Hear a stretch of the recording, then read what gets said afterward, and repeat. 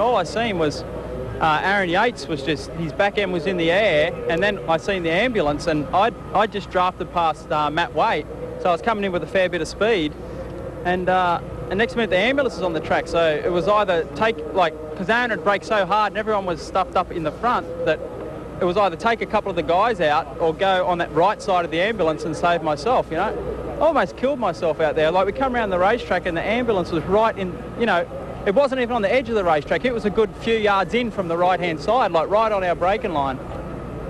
I shit myself. I did. I thought I was going to plant myself in the back of the ambulance, and that's the truth. I couldn't believe it.